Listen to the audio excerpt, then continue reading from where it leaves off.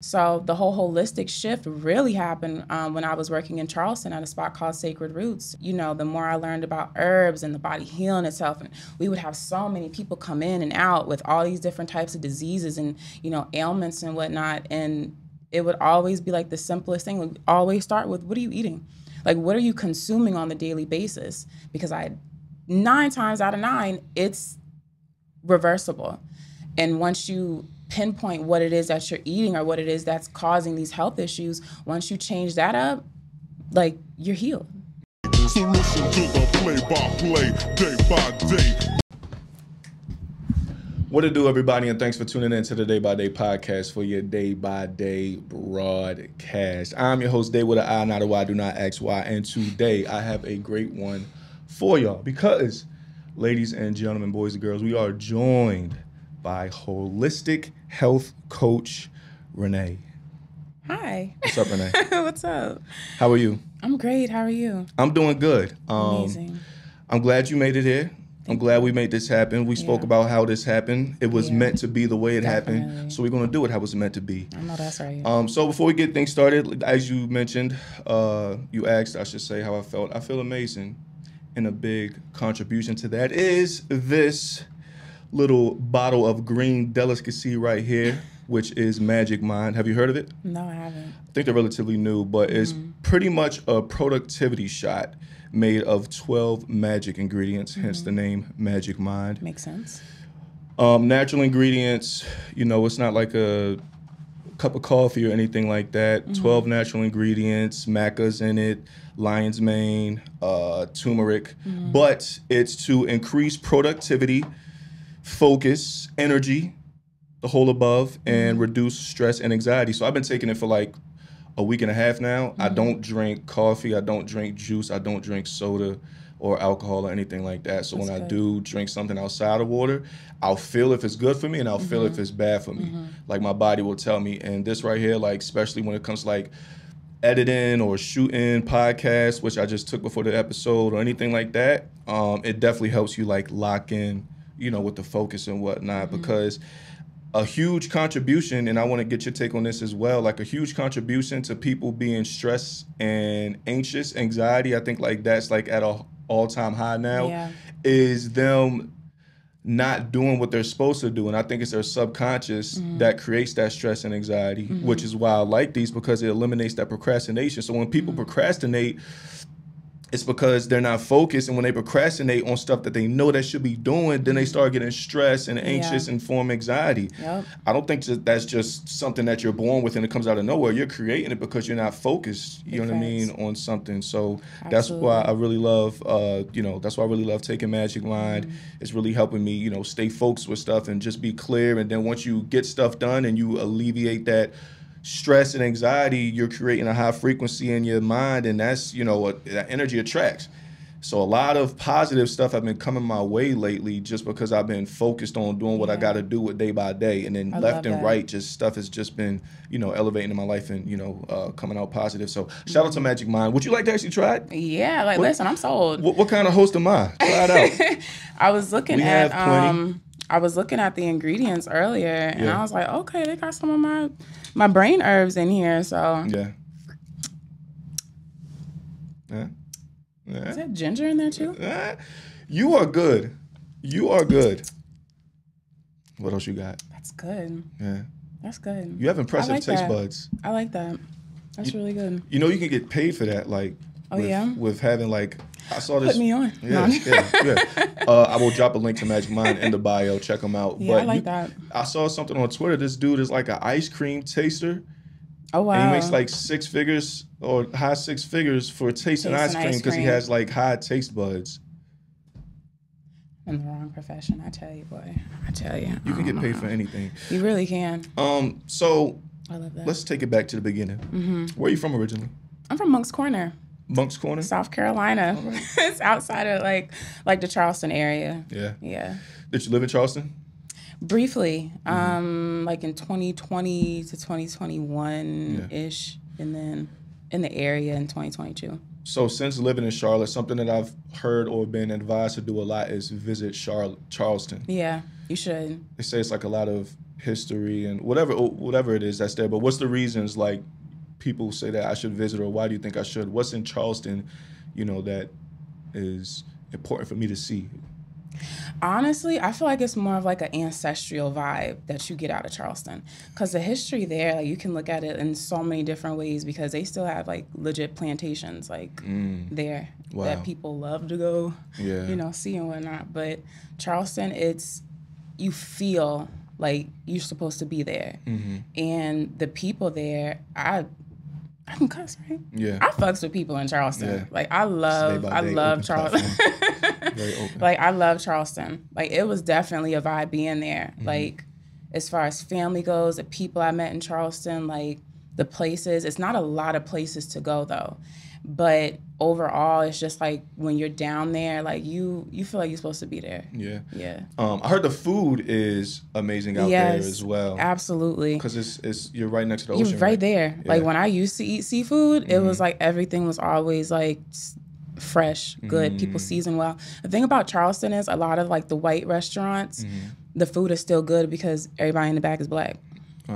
Yeah. So it's one of those things. But overall, it would be difficult to find like a bad like seafood restaurant out that way. So. And one last thing that fascinates me with people from Charleston, I've come across a few in Charlotte, is the way they talk. Yeah. Me being from Maryland, like we can pick up on Southern accents. I can tell when I'm south of Virginia, people sound country, talk country.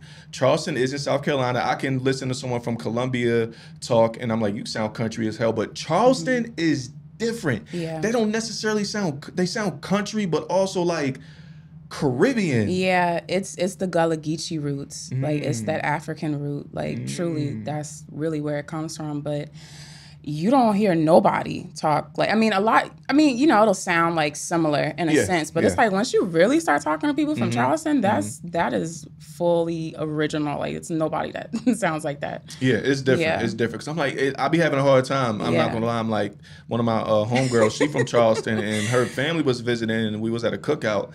And they would say stuff, and I had to ask her, like, what you know what I'm saying? That is crazy. The Gullah Geechee, if you could just give us a brief, like, rundown of what that is exactly, because I have no clue. Ties to West Africa. Okay. Like that, like the roots of people from Charleston. Given, it depends on which story you want to go with or what you believe, but, Charleston was one of, like, the biggest ports where they had, slaves come in. So a lot of them kept that dialect, like that tongue. Yeah. So it's hard to, like, wash that away. Like, that's in their DNA. Yeah. So, and again, like, when I say depending on what story you want to go with, like, a lot of people were there. Like, people came in, but a lot of people were already there, too. Yeah. So it's nice. It's definitely got those West African ties. Okay, shout out to Charleston. I'm definitely going to make that trip soon. So you mentioned earlier that you don't eat seafood. You said you used to, you don't anymore. Yeah. You're a holistic health coach. So let's start there first and foremost. What does that mean exactly, being holistic, or holistic the term? Yeah, it's literally in the words. You can hear it, like it's whole. So it's, when you think of terms of health, or when you think of like allopathic medicine, like Western medicine, like how we do things here, they pinpoint one thing and then they want to, medicate that. Like high blood pressure, for example. You get high blood pressure, they give you a pill, it's thinning out your blood, it's lowering your blood pressure, but it's causing all these other issues now. Right. Versus figuring out, okay, why you got high blood pressure? What are you stressed out about? What are you eating? What, are is your potassium levels balanced in your blood? It's like deeper than just, all right, you got blood pressure issues, like we're gonna give you this pill and goodbye.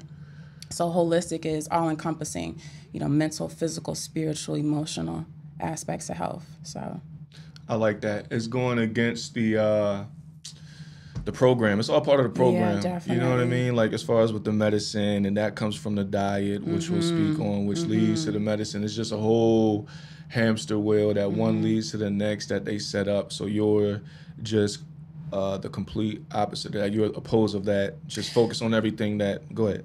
Yes and no. Okay. It's like, don't turn to herbs and you broke an arm. Like, go to the hospital. It's necessary in certain terms, but it's like we need to dig deeper into like why we have the issues that we have. Even earlier when you mentioned the anxiety that we have. Like a lot of people don't even know it could be like you're probably mineral deficient as well. Like your brain cannot operate at its best when you don't have certain vitamins and minerals in your body. And a lot of the junk foods and, you know, processed foods that we eat, it's blocking your body from being able to fully absorb, like, you know, the healthier foods that you might be eating. Yeah. So it's... And drugs and alcohol as well. Because you said it could be a deficiency, but it could also be something that you're putting in that's causing harm, like you said, with the food, but, you know, with the drugs and alcohol. And I say that because typically when people are stressed or anxious, what do? They try to find an escape. And it makes no... through alcohol or drugs, which may provide some type temporary of conscious escape for like an hour or 2 or 3, but then once that's gone, you feel even worse than before. Alcohol is a depressant. It's like, it doesn't even really make sense. Like, and I'm not saying I don't have like, you know, a cup of tequila every now and then, but it's like... not when I'm down, like when I'm in my feelings. Like this is just going to make things worse. Yeah.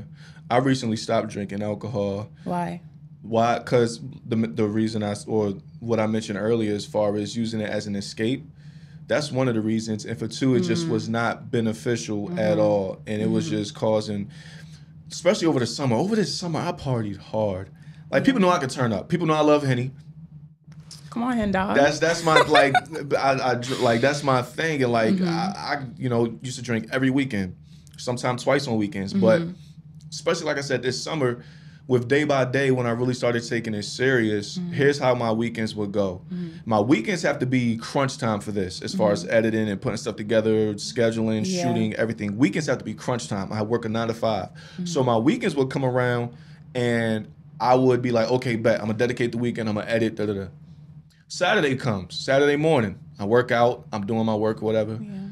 I get a call or a text, yo, we out here, it's jumping, what's up, or it's a cookout, I'm like, all right, fuck it, I'm gonna be for an hour, I'm not gonna drink. I go, end up drinking, next thing you know, I'm out till 1, 2, 3 in the morning. I come home, I'm like, all right, fuck it, I'll just do my work tomorrow. Sunday comes, I'm hungover. I don't feel like doing shit. Like we said, how the drugs, alcohol, food can lead to the depression, anxiety because it can, you know, be a void or a block. So, you know, I'm anxious. Now I have stress, not because it just came from nowhere, but because I didn't handle my business. But instead I got drunk. Now I'm behind the curve. Now I'm stressing. Now I'm anxious because of that. Because of trying to find an escape, like we talked about. So and plus health reasons, I'm real big on health and wellness. I work out every day and, you know, I drink at least a gallon every day. Like I'm big on, you know, treating my body right and exercising and whatnot. And it just wasn't helpful for that. It's not. Yeah. Especially for women. Like I wish women like just knew more so like how trash it is and not saying don't do it. But like you said, like turning to it, you know, for that escape. Yeah. Like it literally dehydrates your cells. It's like poison to your cells. Like it's...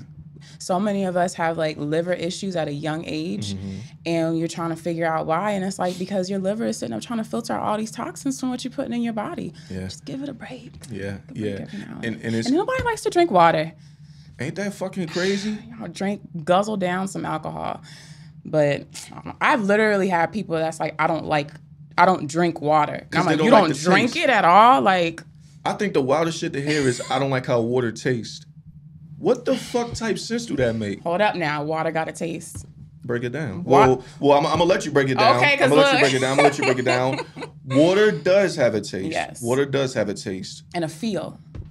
I don't know about the feel part. Like a crisp. Like you got good crisp water. Some water is kind of slick. It's like... So what are that you know of, the different tastes and feels of waters? Let's kind of lay them out right now. I feel like spring water always just is more... Like to me, it's more crisp. Like it's that's what I drink. Typically it's going to be naturally alkaline. It has like naturally occurring like minerals in it. So like the waters in the glass bottles, top tier, like Aquapana, Mountain Valley, that green bottle. Listen, that's it right there. My nephew likes to drink that because he's like, oh, it's beer. And it's like, it's not. Yeah.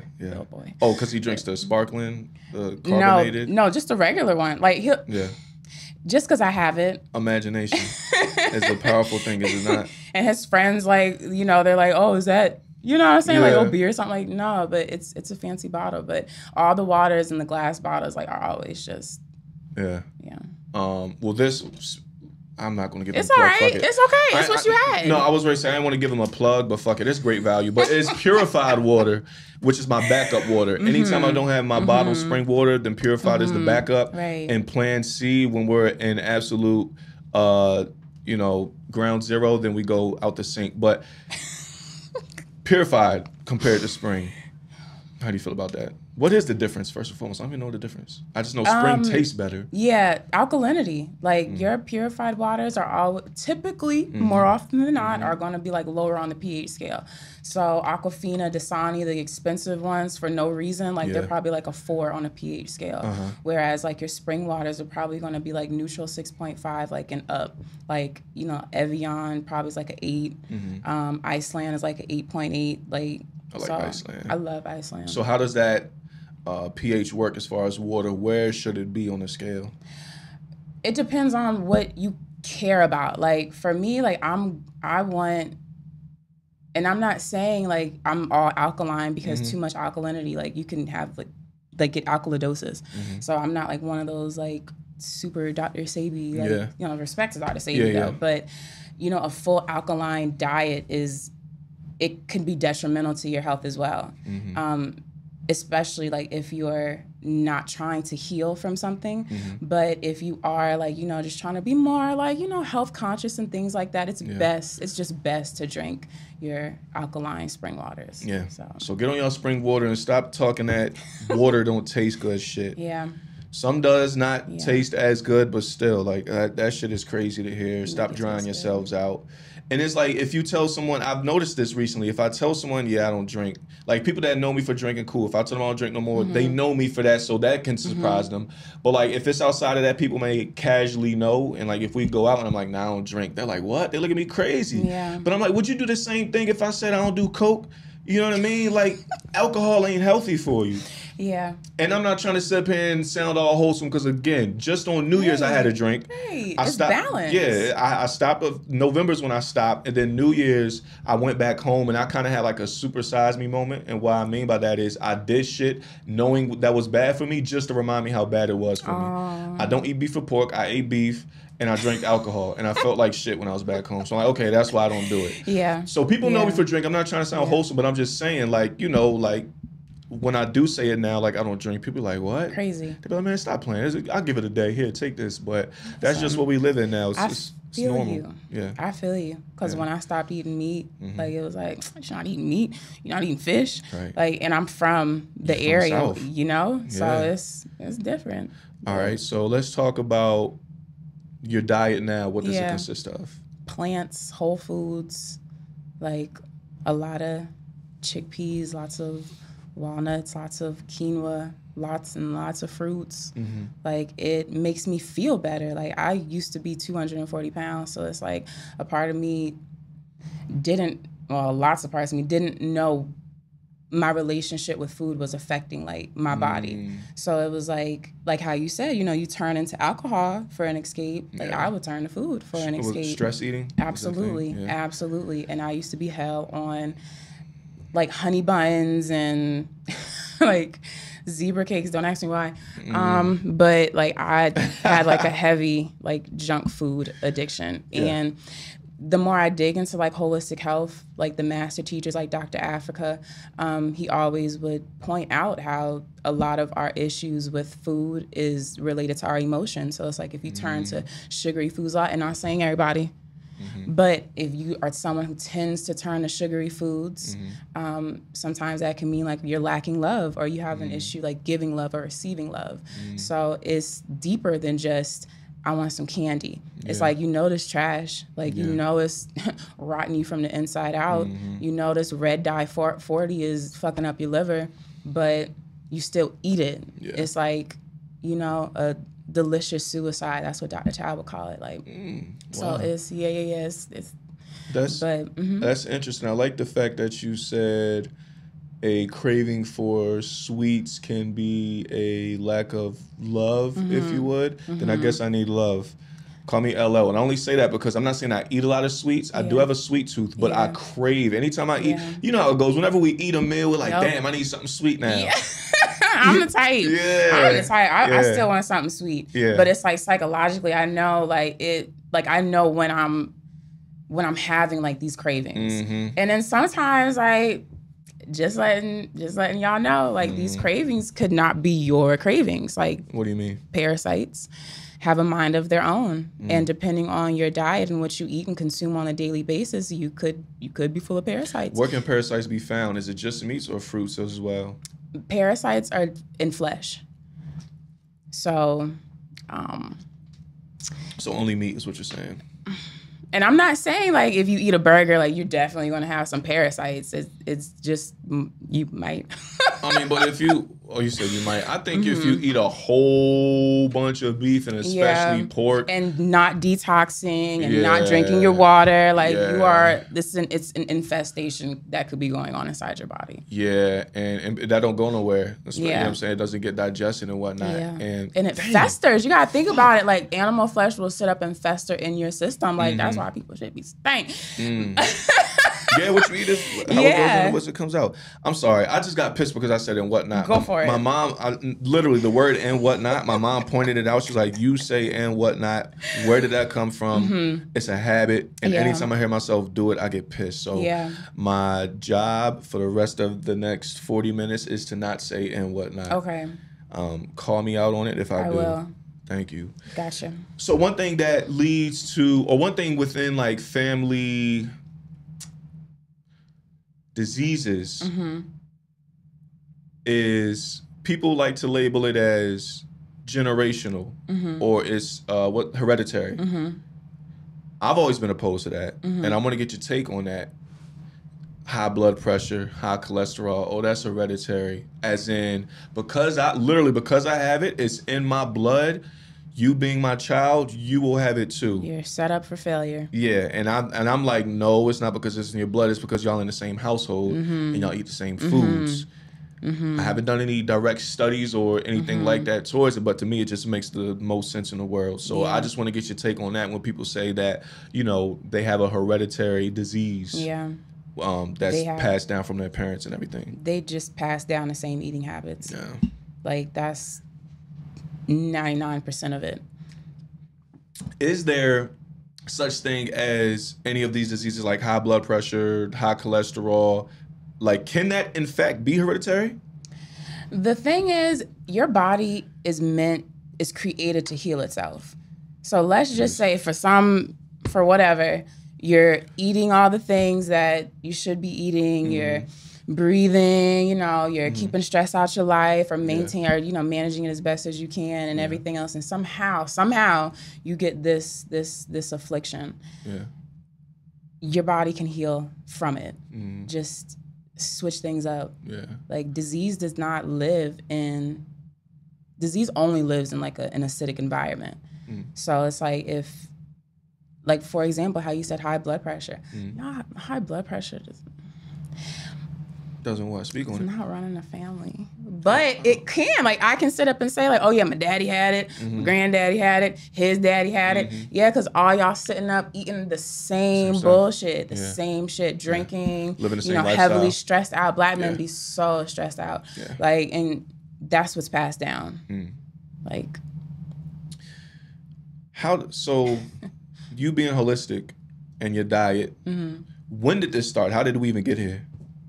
So I lost like 50 pounds, my first 50 pounds was easy to lose, but I was eating like microwave dinners and everything else. So it's like, I'm not impressed by weight loss. Like I was very unhealthy and I did not feel good. Oh, so you're saying you're not impressed because even when you lost the 50 pounds, you still felt like shit? Yeah, like people lose weight quick, like off of keto diets and whatever else, but it's like long term, like stuff like that, in my opinion, is not, it's not sustainable long term. Like you're destroying your organs from the inside out. Melanated beings, like we have to understand, like we are built biologically, molecularly different than everybody else. Yeah. It just is what it is. We can't eat, shout out to my people, but we can't eat like everybody else. We can't do things like everybody else. What's the question again?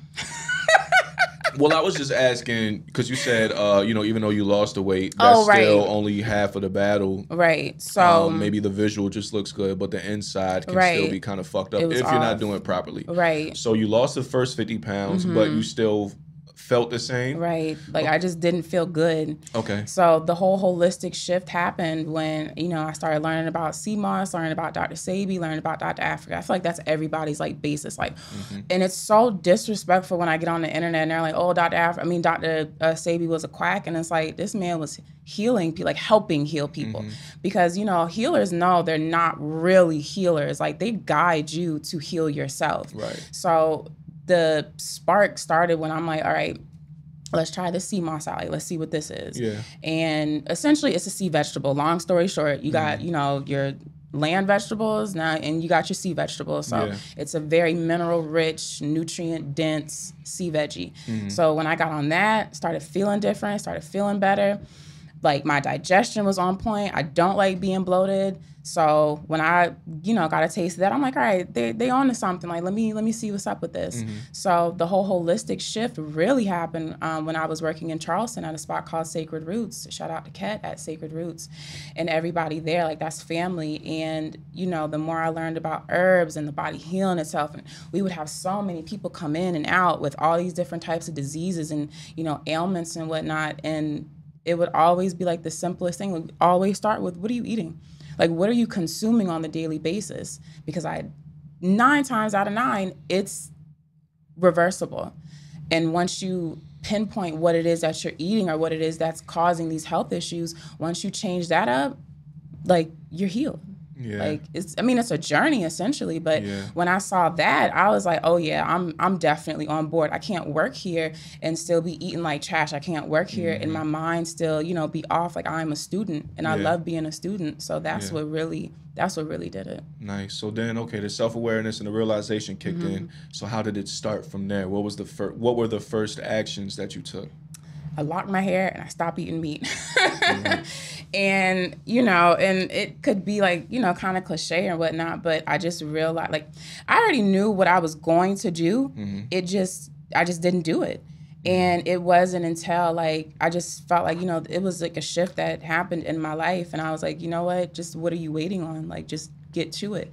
So I went straight cold turkey. I remember the last meal I had with my mom at River Front Landing in Charleston, and after that I was like, I'm good on this. Like, what was that meal that you had? It's Charleston, like, and it was one of those restaurants. So it was like hush puppies with like some bacon bits. I didn't even know they was putting bacon on it, but I just top of the hush puppies. Yeah, with some like different. shrimp, and I got like some pasta and whatever else. Yeah, like a pasta dish with some seafood. Well, of course, now you probably won't say as much, but in the moment, was it good at least? Oh, it was great. Yeah? Yeah, it was really good. Nice. Well, first, why, you said the first 2 things you did was lock your hair and stop eating meat. So let's start with the hair. What was the purpose of locking the hair? Your hair is antennas, and it's a spiritual thing. Like, it's an extension of your nervous system. So when I heard that, it was like, I want to experience that. Like, I want to, like, dig deeper into that. It's an extension of your nervous system. Right, gotcha. It's a spiritual thing. And I'm like, well, let me see, like, if they're onto something. Like, I want to connect with my ancestors. Like, I want to, become more in tune with, like, who I am, the universe, God, everything. So it's true. Yeah. It's I feel like I've opened myself up to, how they say, like, vibe higher and whatnot. Like, you are, like, you vibrate differently. Your energy changes when you lock it. So what does the locks do, like, specifically that unlocks, no pun intended, that, connection, if you would, or that different frequency? Like, what does the actual locking of the hair do? So like I said, it's your antennas, essentially. And if we're talking about it being an extension of the nervous system, that's your brain, that's your nerves, that's all encompassing your spine. So it's like you open yourself up to receive more downloads. That's how I look at it. Like, I feel like it being there, it's a connection to a higher power that I can't fully explain. But it's like when you cut that off, you could potentially be cutting off those downloads. So in my book, like in my mind, it was like, let me just see if these people like that say that are on to something. Let me see if they know what they're talking about. And I don't know, like I just feel like ever since that happened, like so much things have changed in my life. Like so much has shifted. Like, you know how they say like your third eye is opening, like your pineal gland and whatnot. Like that's really on point. Whenever you do certain things to decalcify it, because so much is in us, like sugar, for example, will calcify your pineal gland. And the reason why you want something like this open is to be able to receive more from your environment, from your ancestors, from, you know, information. It's spiritual. Like it's something to be experienced. Two things. One, I like to say my third eye is open. It may not be exactly through the gland you were speaking of, because my third eye actually opened when I did 3, 4, 5, 6, 7 grams of shrooms on a cruise ship. Okay. Listening to Jimi Hendrix. That's why he's tatted on my leg. Sorry if I'm ashy. I am ashy. Very. It's okay. Jimmy on my leg, and that's why I posted. I just, love Jimi Hendrix. But I was listening to Hey Joe on a cruise ship off of 7 grams of mushrooms, and it happened. It happened right then and there. It was crazy. I literally, that was the first time I actually left like this realm for a second, and I realized, wow.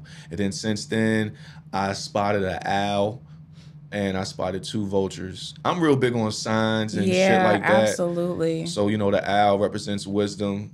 The vulture, and this was after my grandfather passed, who was the most wise. He was Master Yoda. Oh, wow. And then the 2 vultures. First it was 1 vulture, then he came back a week later with a friend. Vultures, even though people have a negative stigma around them, vultures represents a new you, because what do vultures do? They eat roadkill. They're actually good. They prevent disease. So they get rid of remains. So it's like, okay, your remains, it's time to get rid of the remains. There's a new you coming. And I feel that. I love that. So, and not to say like the hair is the only way to, it's, I know. So many different. Yeah, that's why I said it. And I mean, shrooms, people can say what they want. I don't take them anymore, but people can say what they want. But it's a plant. It is. I've had my experience, and let me tell you, what a shroom does is it heightens wherever you're at. So I feel like people who have said that they've had a bad trip, are you a little pessimistic? Like, what was going on like in that time? Because when I tried it with my best friend, I was happy the whole time. I had the best shower, and it's so random, but it's like I remember this entire day. It was our friends living, which is like Thanksgiving, but we call it friends living. And the whole day, like I was looking at the ground breathe. Literally, yo, it was breathing. Yes. I'm so glad you said that, because people think I'd be like. Here's the thing with shrooms, and I think it's subjective, because like you said, people with bad trips. Shrooms, you don't see Bugs Bunny. Bugs Bunny ain't gonna pop up. Like they say, it's a hallucinogen. Bugs Bunny ain't gonna pop up, but things with vibration, people, plants, that's what it is. Grass, all that shit comes to life even more. It's already alive, but you really see that shit. And that's why I, was such an enthusiastic of shrooms. Like, I didn't do it like, hey, I'm partying, I'm on shrooms, I'm fucked up. No, I used to call them journeys. They weren't just like, I called them journeys, like dead ass. Like, and yes, like you said, trees would,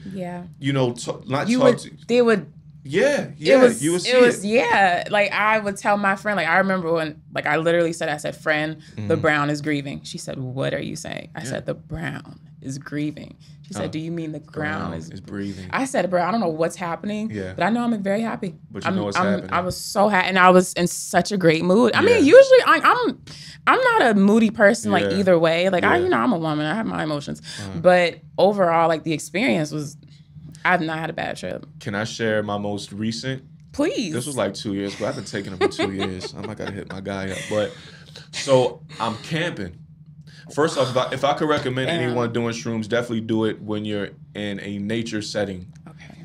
Definite. You gotta go outside. Matter of fact, just not to cut you off, but my girlfriend, whenever she did do it, she said she didn't have a good experience. And I was like, where were you? And she was like, inside. No, you have to, it's meant to be with nature. So do shrooms in a nature setting. I actually go bike riding throughout the city with a playlist when I'm on shrooms. That shit is amazing. I mean, I'd be gone for like 6 hours, but I digress. My favorite shroom story, besides the third eye opening with Jimi Hendrix, I'm camping with my family. This shit was just so amazing. All right, so I'm camping with my family. I have a shroom music playlist, which mostly consists of, you want it? I can send it to you. Which mostly consists of artists that are no longer with us in the physical. A lot of Bob Marley, Beatles, Jimi Hendrix, Queen, so Freddie Mercury. So just a lot of artists that are no longer here. Rick James, Tina Marie. So we're at the campfire. The sun is down. The campfire is going. And I'm listening to my playlist. Boom, the shrooms kick in. I'm like, bet, let's do this. Let's go for the ride. Got my playlist in. And two things happen. One, as the music's playing, I look up and you can see the trees through the light from the flame. You know Bohemian Rhapsody by Queen? So it's a part in that song where it's like a group singing, is this the real life? Okay. Is this just fantasy? So it's more than one person singing. Yeah. I look up at the trees and I literally, and then if you know the music video, you'll get me. I'm looking at the trees and it's them singing through the trees, singing down. Wow. Wildest shit ever. But here's where it really got wild. So I'm looking at the campfire. I'm looking at the flame. Mind you, I'm listening to all dead artists. Every single song that came on while I'm high on shrooms that had a dead artist, I'm looking at the flame, and each time it was a performance from the dead artist through the flame. Stop. I bullshit you not. Wow. Man. Fire and Desire by Rick James and Tina Marie. I know that was lit. I swear to you, throughout the whole song, there were two flames performing that song in front of me the whole song. As soon as the song is over, the two flames kind of go away and just blend into the regular fire. That's crazy. I wish I was there, but you painted a very vivid picture. Yeah, it was amazing. That was amazing. Did you do like the chocolates or just like the actual like the actual plants? I don't do the chocolates. I don't like the chocolates. I tried it once, but it didn't do anything. I think it's very diluted. I think you should either just eat it straight or do it through the tea. You can make tea out of it. Chocolate. Yeah, nah. You can definitely do it through the tea, but I just haven't gotten there yet. So since we're on this topic, weed. Did you used to smoke? Were you a weed smoker? In college and stuff. Habitually. Yeah. More recently have shifted in same. my consumption. Yeah.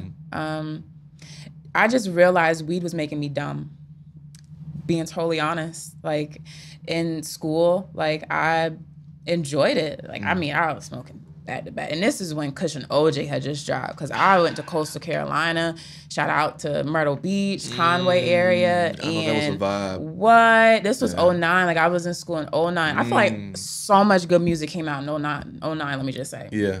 09, 2010 was, But that's when Kush and OJ had came out, and let me ask you, weed rollers, the raw papers, Do you remember where you were the first? Since we're speaking of Kush and OJ, do you remember where you were the first time you heard "Up" by Wiz Khalifa while you were high? I remember exactly where I was. I was having a listening party with the person that I was with at the time, and they was a super Wiz fan. And it was like black lights, and I just remember looking up, and it was just like a vibe. Like it was a super vibe. I said, run that shit back. Yes. Yeah. We go up, hey. up. And that was another like out of body experience. The first time I heard that, yours sounded lit. Mine was a little more trapped out. So I was at a playground, and it was me and a few of my friends. What we would do was, because we weren't old enough to like buy Rellos, so we would have someone from the gas station get us a Rello, and we would all smoke at the park, roll up our Rellos of some fucking Reggie, you know what I'm saying, and split like all four of us on one blunt. And my man's pulls out his phone, wasn't even an iPhone at the time, pulls out, I think it was like one of those Virgin Mobile Rumors. He was like, hey, y'all listen to this. So we at the park, he plays it on his speaker, puts it in the middle, and we just like, yo, what the fuck? Shout out to Kush and OJ. That is an absolute classic. It's a classic. Yeah. You want to know what I can't stand, though? They changed Never Been. Like, the it's beats. totally different. I think they did that on another song as well. They did. I can't think of what it is. Never Been, and one more song that they did for Cushion Oja. They also did a few it's a few Wiz songs that happened to. Cabin Fever has a few songs like that, and ONIFC, which is a great Wiz mixtape. That's a great, a few beats on those are changed switched as well. Up. Yeah, I don't understand that. I was so hurt with Never Been. Like, I don't go to YouTube to listen to the original version. It's trash. Bruh. It's too pitchy. Like, yeah, that's definitely has something to do with like royalties and sampling and all that, because they low key did the same with Nipsey's Victory Lap album. I noticed Blue Laces 2 doesn't have the same snare anymore on Victory Lap. If I'm tripping, let me know, but y'all go ahead and listen to it. I think the snare is a little different on Victory Lap for Blue Laces 2. But yeah, when Wiz did it, man, I was I was definitely disappointed. But we were speaking before as far as just weed today. Me and you have the same mindset, I think, on this, but I want you to speak on it. Since weed became legalized, like they don't pinch down on it. I wanted to say, and what not so bad. Good job. Hey. Since they don't pinch down on it, I think that's the perfect reason, perfect time to add shit to it. Because that's what they're doing. It's not the same. And like I said, I was not dumb. Like when I would smoke, like in school, I could focus. Like I'm getting work done. Like I'm, you know what I'm saying? But I don't know, in the last like few years, it was like I feel dumb. Like I can't remember much. And, you know, of course, this is going to be the same experience with everybody else, but that's super danked out, like crazy names and all that stuff like that. It's something up with it. Like, and, you know, anytime they know, like, we're heavy on something, they're going to fuck with it. Yep. Like, best way to hide is in plain sight. Come on now. Yeah. Come on now. Yeah. That's one of my favorite quotes. Yeah, I'm not dumb. If it's too good to be true, then it's too good to be true. Like, definitely. Okay, now it's legal and okay, like, and and we know, like we said before, we know the point is to make bullshit food, to fuck us up, to get on the bullshit medicine and the whole cycle. So, of course, like, why not do the same with the weed since it's legal? They're like, oh shit, and they know that we love weed. Yep. I mean, everyone does. Yep. It's not just a black thing. Everyone loves weed, so they know people love weed. So like, okay, let's give them what they want. But while we at it, hey, go ahead. Yeah, put a little extra pesticides. You know what I'm saying? Go ahead and hook it up too. You know what I mean? Yeah, I believe so. We're gonna piss some people off. It's cool. Yeah, it's Listen, okay. The truth hurts. I don't know. Snoop Dogg stopped smoking weed? That was a marketing. His ass. Well, here's the thing, and that's nothing but a pawn in it. And that's the thing, though. When people like us say this weed has this and that in it, the first thing people will say, well, Snoop Dogg smoke, Wiz smoking, they shit is da da da da da. Y'all ain't smoking they shit. If I could grow my own, like, you know, have my own space where I'm, you know, X, Y, and Z, like that. That's different. Like Mike Tyson, Snoop Dogg, Wiz, they have their own strands. They have their own farms. They know what's going on. It's a difference between that and you going to a dispensary where you have no idea how it's made, how it's produced, and you smoking it. That's a huge difference. Yeah. So when people say, oh, Wiz, you ain't on their level. You ain't in their tax bracket, so you ain't smoking the weed they smoking. So what's the difference? It's something wrong anyways. Like, Wiz... talking about smoking like back to back to back to back all day long, like what? Y'all must be like, because y'all must be just pulling the smoke in y'all mouth and just like blowing it out. Because that's what a lot of people I notice like do when they. Are you talking about people that say they have to be high like all day long? Like I mean, but smoking back to back. I mean, I know I'm only speaking on my experience, but all that smoking makes my stomach hurt. Like it makes me sick. Like after I smoke too long, so it's like, how are y'all? Yeah. Plus, I would just feel burnt out. But I think it's to the point now where they're in it. Like. So it's a part of them. Like, I don't have an addictive personality, so once I even get close to being in that show, like, damn, I feel burnt out, I pull out. But I think they're in it. Like, if you ask them to just stop right now for a week, it'll be tough for a lot of people. Yeah, definitely. You know what I'm saying? Because they're in it. So they can move, they can function. Me, I could not function if I'm high all day. I'm not getting shit done. This is the second time you said addictive personality, and it's like every time you say it, it just makes me think about so much. And it's like, yeah, like I never really considered like this is like a personality trait in people to be like super attached to something. Yeah. That's eye-opening. It's real. And I was literally thinking about this earlier. I love I'm truly blessed for 2 traits of mine. One is, or lack of trait, the addictive personality. I do not have an addictive personality at all. And 2, I'm very self-aware. Yeah. And I have friends, close friends, lost friends to drugs because of the addictive personality, and even family that admit they have addictive personalities. And that's dangerous. Yeah, and you being that's dangerous. Yeah, and you being someone who's who's a holistic enthusiast, do you think that's a real thing? Do you think an addictive personality is a real thing, or do you think that's some type of subconscious thing that they grow and form on themselves and attach to themselves? I'm gonna go with that one. Yeah. Just off the strength of like they're searching for something that they can't get from within. And it's easy to become attached to something that you feel like is bringing you, some peace or some happiness, but it's like that you are the only person that's responsible for your own peace and your own happiness. So when you're looking for that outside, like that's dangerous. And a lot of people look for that through other people. Definitely. These toxic relationships, like you said, you have to find it within yourself. If you don't know how to find it within yourself, if you don't know how to be comfortable with yourself, if you don't know how to love yourself, then of course you're going to be stuck in these toxic ass relationships, because it's something that you're still trying to get from that person. You know it's toxic, but you're just very very in denial about it or whatnot, because you still are seeking something from that person, as opposed to where if you're comfortable with yourself, if you love yourself, I don't need shit from you. Yeah.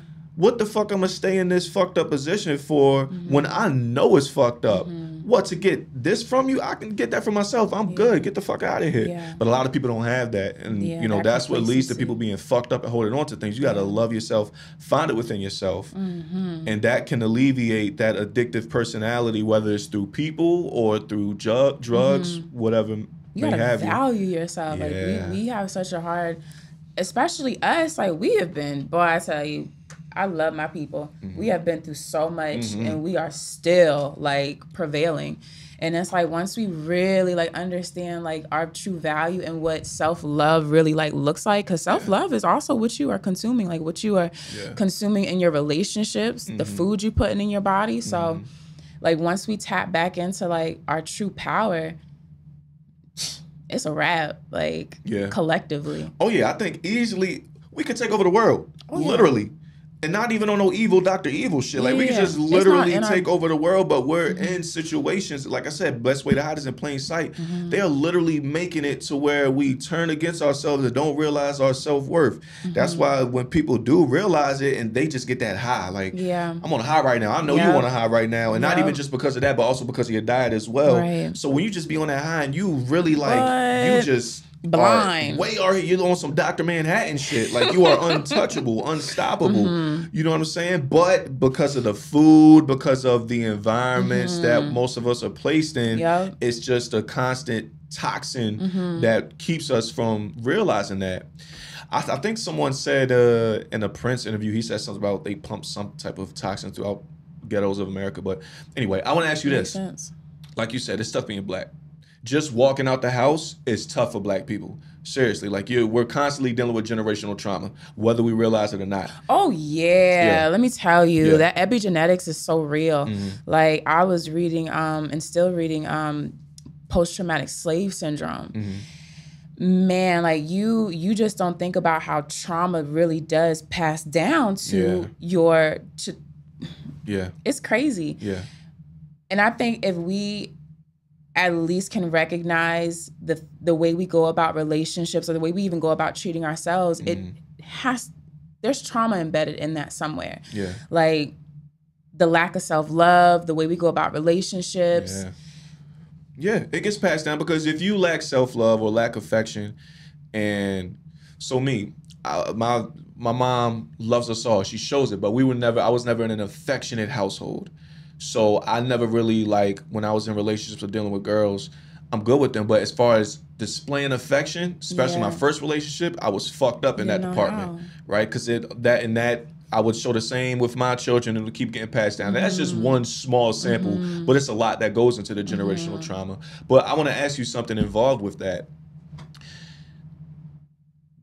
With the trauma of being a black person every day, one thing that can lead to is trying to find an escape, which is the reason why a lot of people drink and do drugs in the Black community, because it's hard every day.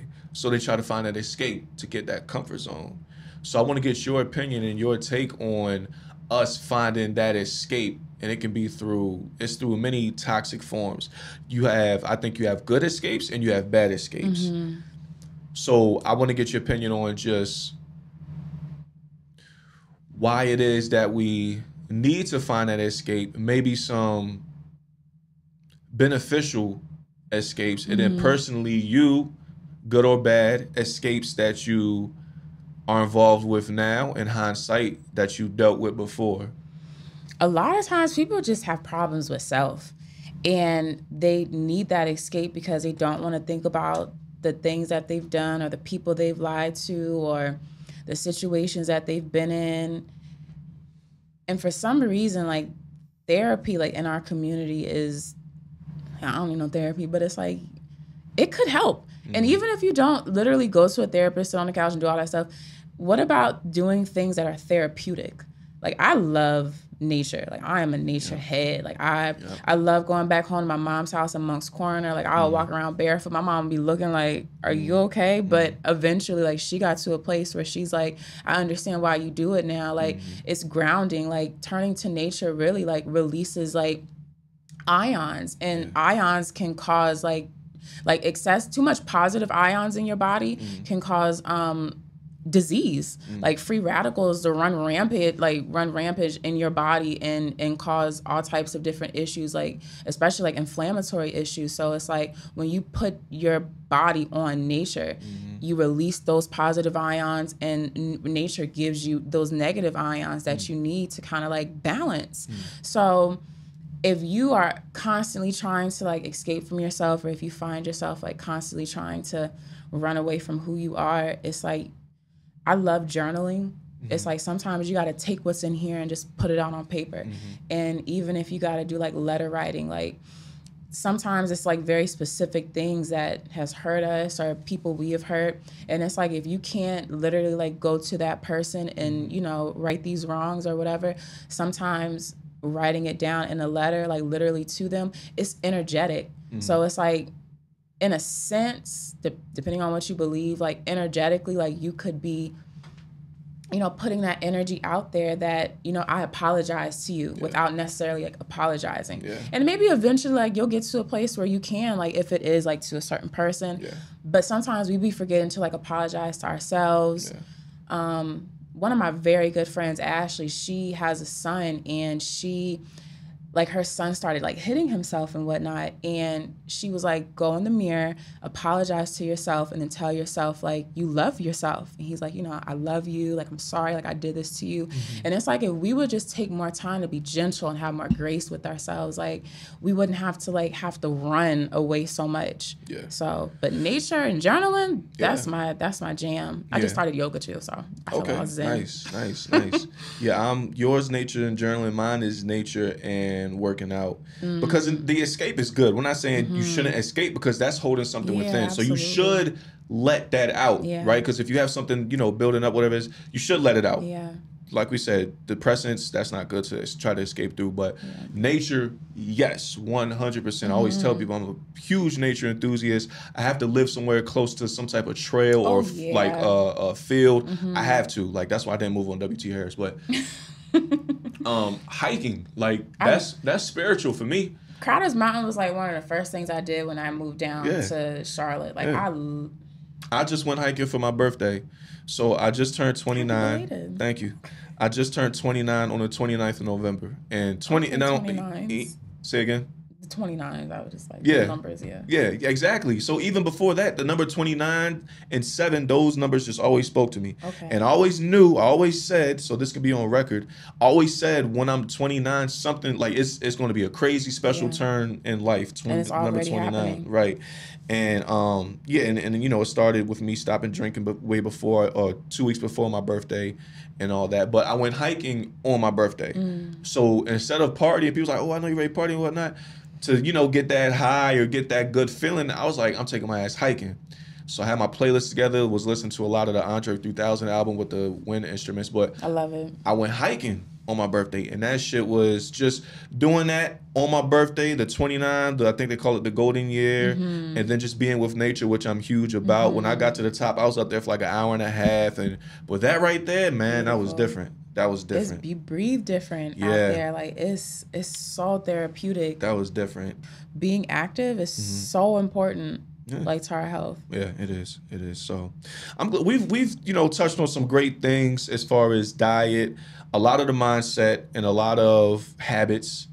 That's huge too. I want to talk about real quick habits, replacing the bad ones with good ones. Yeah, like how you say, we live life from the inside out. So it's like if you feel like you're getting a lot of shit coming to you, you might got to deal with something internally first. Yeah. So the habits part, I tell you, the whole 21-day thing, like, it takes 21 days to, like, formulate a habit and whatnot. There's a lot of truth to that. But at the same time, it's like once you make up in your mind, like, this is something that I'm going to do, especially if it's, like, for the benefit of you and your well-being, it definitely becomes easier to do that. Yeah. Well, if you have self-awareness, because like we said earlier, people know that they shouldn't eat that honey bun because they know it can fuck them up, but they still do it. Like my mom, addiction. I be on my mom's ass about her diet, and she'll be like, "Yeah, I know, but and still do it." So people be knowing. Yeah. I think it's just that discipline that you form. Discipline is the root of so many life-changing things.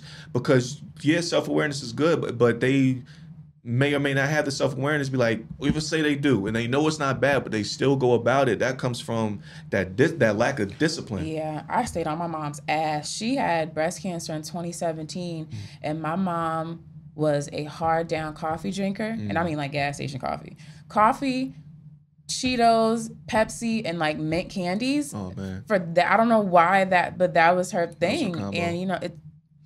Like, not saying that she sat down and, like, ate them all together, but that was, like I just, like, those were her snacks. Yeah. And, once she ended up being diagnosed or whatnot, like, I drove straight from Myrtle Beach to Moncks Corner, and, like, I was just with her, and I was like, that's really where my shift came with this holistic stuff. I forgot. Like, that's really what that was. I was like, just seeing her go through that, and her mom died my grandmother, her mom died at 49 from breast cancer. And when she was diagnosed and she just had her moment and I had to be there with her, in my mind, I didn't even think twice about losing my mom. Like, I didn't even think about that I could have lost my mom maybe until like last year. Like, I was just thinking about like, dang, like I could have lost her, but that wasn't even on my mind. I was like, oh no, you're gonna heal. Like, she still opted to do the chemo, but this is when I first found out about sacred roots too. Matter of fact, like, we got her some soursop, some anamu, some pardiaco, like, herbs that's going to help kill cancer cells and things like that. And we totally changed up the way she ate. So we cut out, she cut out a lot of meats. I know she still did from time to time, but she cut out meat. She started eating more fruit. She cut out Cheetos. She cut out that Coca-Cola, like the mint candies. Like, I don't even think she's had any like since then. Maybe like every now and then. Yeah. But it just goes to show you, number one, the body is amazing. But number two, it's like, don't start formulating new habits because you have to. Like, because, like your life is on the line. Like, now I'm gonna go ahead and like, switch it up. Like, think about like preventative measures too. Like, and I always tell people, because they're like, well, I just don't think I could ever like stop eating meat or whatever. And it's like, if that's not your prerogative, like, that's fine. This is what worked for me. It started off as a 30-day challenge. It's just been almost 3 years. Plus you feel better. Like, if you eliminate, since I've eliminated daily habits, not only a positive shit habit, but I'm on a natural high, bro. Like, this shit feels amazing. It feels like, so good. I wake up feeling amazing without an alarm clock. Like, you just really feel like, I don't know. It's an just energetic thing, because you got to think about it. And I'm not coming down on nobody eating meat. Like I said, if that's what you want to do, that's what you want to do. But we got to think about things on like a chemical level. Like, you release cortisol when you're angry and, when you're scared. So these animals, like right before they got slaughtered, what do you think they was? You think they was just chilling? They was scared. They sitting up looking at people. And I get, like, the consciousness things about animals and whatnot, but they're fearful as well. Like, this is being just doused into their blood right before they're they die. But guess what? That does not transfer. I mean, it doesn't go anywhere. It just transfers onto you. So you sit up and you turn around and you eat this thing that has this energy in it, and you wonder why you're angry, or you wonder why, you know, you're dealing with certain emotional issues. And it's like, it could potentially be this energetic transfer onto you. Now you got this animal's, you know, anger essentially like flowing through you, and you try to figure out what's going on. Energy is real. It's so real. People gonna hear this, and I mean, let me just be very transparent first and say, you know, I do eat chicken, so you know, I do be thinking that when you do mention that, it's but okay. I love me some chicken. My plan is when I turn, I'm 29, so my plan is when I turn 35 to be fully pescatarian and 40 vegan. But anyway, I digress. Very nice. People will hear what you're saying Baby and be like, say again? Baby steps. Yeah. People will hear what you're saying. They be like, she bluffing. That energy stuff ain't real. Da-da-da-da-da-da. Oh, yeah. But I guarantee those same people who have that same, you know, negative mindset towards that, I guarantee they living in a negative space and don't even realize it, And because they instead in of that energy, consuming it. because they deal with bad habits every day, because they... Let me talk about this, because before this we were talking about, I post a lot of controversial topics, and we were saying how, you know, I laugh at people that just comment. They literally look forward to waking up and commenting negative shit on posts. Whether it's my post, like I have posts with hundreds or even thousands of comments, and it's just so much negative shit, or you see it on Shade Room, whatever. People literally look forward to going on post blogs and talking negative bullshit just because it can be a positive, it can be a post that don't even warrant that, and they just, that's the height of their day. And it's like, bro, you are in such shit. I feel stupid, honestly. Like, if I'm looking on Instagram and I see something that I don't like or I totally disagree with, what the hell I look like? This is, you know what I'm saying? Like, I just keep going about my life. It won. It has you engaging with it to that level where you're not saying it won. You don't have no control over your energy. That's what it is. Like, if something draws that much anger and hate out of you, where you gotta like talk all type of cash shit on someone's post, don't raise your blood pressure. You got problems with self. Yeah. And again, if it's something that I don't agree with, don't like, I just giggle at it and keep it moving. Going. Keep it moving. I be telling people. Why would people, I give that my energy? I be telling people that be on the show, like, I'm like, listen, if I post a clip of us that has something that's controversial, it'll be a lot of hate comments. Do not respond. If you respond to them and laugh at them, or if they got you fucked up, if they have your words fucked up, like literally, and you got to clarify, like, listen, no, that's not what I said. You know what I'm saying? That's one thing. But to go back and forth, like I had one post and this one girl, she responded to every single comment. I had to turn off the comment section.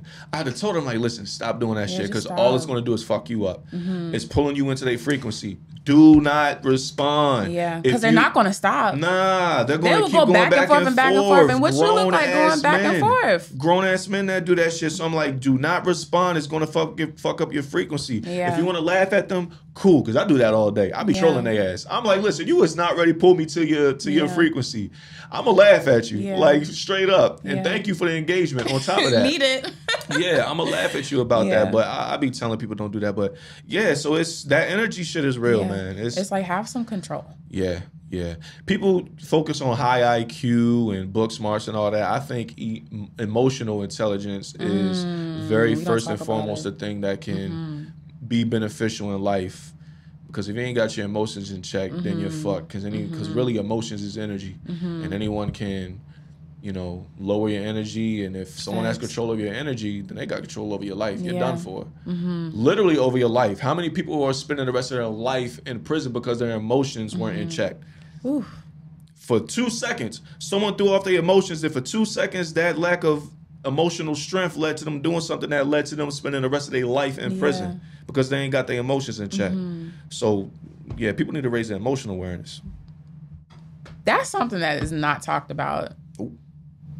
Nope. Especially like in our community and in Black women. Like, I mean, I'm a woman, so I'm gonna touch on that like every time. It's like we will drain ourselves dry, be dehydrated, all types of bad, just to prove a point or just to keep an argument going. And it's like, you gotta check that. I tell my friends, like, I love being checked. Check me. Like, tell me about me. Yeah. Like, how can I become better? And it's like, I can't. Why so? Why do you like being checked? Because sometimes I'm unaware. Okay. Like, as self-aware as I can say I am, it's like, you know, I don't like to feel attacked. But at the same time, it's like, all right, are you being attacked, or does this person actually just care enough about you to tell you about who you are and what you're doing? And this change could make y'all's relationship better. Well, that's self-awareness right there. Realizing that you lack awareness is self-awareness. That's what that is right there. And the thing about it is, like, women, like, whether you want to admit it or not, like, we are emotional beings. Like, we feel first and think later. But men are more inclined to think first and then feel later. Yeah. So it's like, you know, just even being aware of that much, like, that can help our relationships out better too, because it's like, don't go into something just ready to attack. Like, just think for a second, just a little bit, just for 2 seconds, like, and be quiet. Like, I've learned also too, like, not to so much like react, but just take my time. I'm still a work in progress, but life is better that way. Yeah. 100%. Yeah. Yeah, and if you do get angry and if you want to respond on social media, great tip I've heard was wait 24 hours. Yeah. Because we're in a moment, our emotions are unbalanced, and we want to respond on social media, and that's why so many people delete a tweet an hour or two after, you know, they're upset about something. So that could fuck you up too. Yeah. Speaking of social media, how we even informally met each other was through social media. We followed each other. You were peeping my content. I was peeping yours. So let's speak about your content, you know, just for a second. I love your Instagram because you have very good quality videos of you spreading good information. Thank you. So is that clipped from a podcast? Like, do you have a podcast yourself, or is that just content? I just recently started the well, on my birthday, August 6th, I started a podcast. It's called Match My Freak. And Match My Freak? Match My Freak podcast, but it's FREQ, like Match My Frequency. Yeah. So it's like, gotcha. No, it's not one of them. Yeah. But because you got me. You asked me. I was like, hold on. You said what? Match Your Freak? Okay. Yeah. But it's like a platform where we're able to really like dig into like real consciousness. Like I'm not as active as I plan to be this year, but the few episodes that I do have on there now, you know, is speaking about like our culture and who we are as a people. Like my first episode was with Dr. Tao in Concord, who owns Juamoto, and it's a raw vegan Black owned restaurant. And when you walk in there, it's like, yeah, this is real cultured out. And, you know, we were talking about just repairing the culture, like, you know, the relationships between Black men and Black women, and, you know, how we're raised. And my other episode was with one of my teachers. Her name is Asma, Shaquan, and she is a consumer law like guru. And the beauty of it is, it's like, I want to be able to like bring information to people that's going to help better them. When it comes to consumer law, we have just been lied to about so much, as far as like, you know, debt collections. And one of my friends asked me the other day, they was like, what do you do with your student loans? I'm like, student loans? Like, I'm not paying that. Like, that's a debt, an alleged debt that I don't owe. So it's like, if we just learn more about like our rights as consumers in America, like because this is going back, it's like holistic health and wellness. So I had the Melanated Holistic Wellness Fair in Charleston last year, and I had Asma come on and speak to us about like, you know, consumer law and whatnot, but we don't think about finances, like the reason why a lot of relationships end, the reason why people are stressed out. And it's like, if you don't have any intelligence when it comes to that, or if you don't even know your rights when it comes to that, what are we doing? So the podcast is like I said, I'm working on it. Like it's still growing and whatnot, but I love it. Like the videos that I have on my Instagram page, it was just during summertime, and it was, you know, I can't swim, but I love to be by the pool. And I was like, I'm just about to come in here and talk my shit. Like, so.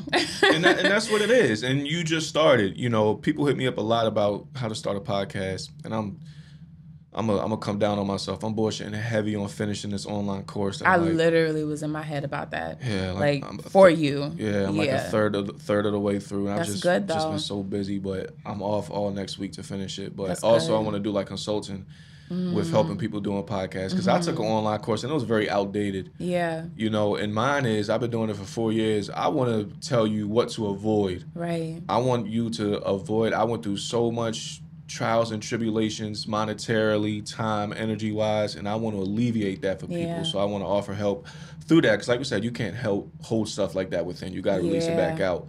It's energy that you got to give back out. But that's what's up. yeah, shout out to you for just starting it. Thanks. You know what I mean? And just doing it. And I want to, you know, encourage you to keep doing it, put more episodes out. Yeah. That's the plan. Yes. When you got some spare time and you're like, damn, they did say he on my ass about doing it. So yeah, just go ahead and, you know what I'm saying, plug in and talk your shit and, you know, get it off. But I gotta get you on there one day. I would love to come on. That's a bet. Seriously, like now you want to talk about natural high? When I'm on other people's podcasts, that's really a natural high. That's a bet. Shit. Yeah, I love it. So I would love to do that. Cool. But you know, before that happens, I gotta thank you for showing up to this one. Absolutely. First and foremost, we you know, definitely spoke some great gems. I like being on a high frequency like this, because people think, you know, my podcast is just bullshit all day. I can throw the bullshit in there. Yeah, I can it's balance. Yeah, it's balance. I tell people I match the energy of my co-hosts, of my guests. Like that's all this podcast is. I just match the energy and frequencies and go from there. And this was a high frequency one, so we spread it to the people, and I know that they feel it. So I appreciate you for that. Cool. I appreciate you. Yeah. So again, I'm gonna tag all of Renee's, her IG handles, her website, her content, her podcast. Everything's going to be in the bio where you can find her. Do you have any closing words for everybody tuning in? I just appreciate you for having me on here. Like, there's no mistakes in timing and divine guidance. Yeah. So I am grateful to be able to, you know, share the things that I've learned on my journey, and I'm gonna just keep moving and moving. Yeah. That's beautiful.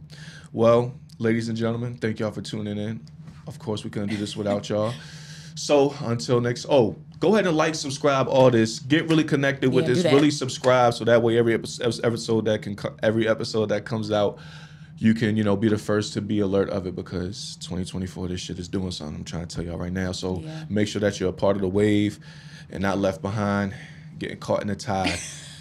That was off top. I'm impressed with myself. Come on, bars. Well, until next time, ladies and gentlemen, make sure that y'all stay safe, stay sane, but most importantly, stay blessed. Peace. Oh, wait, 2 fingers right here.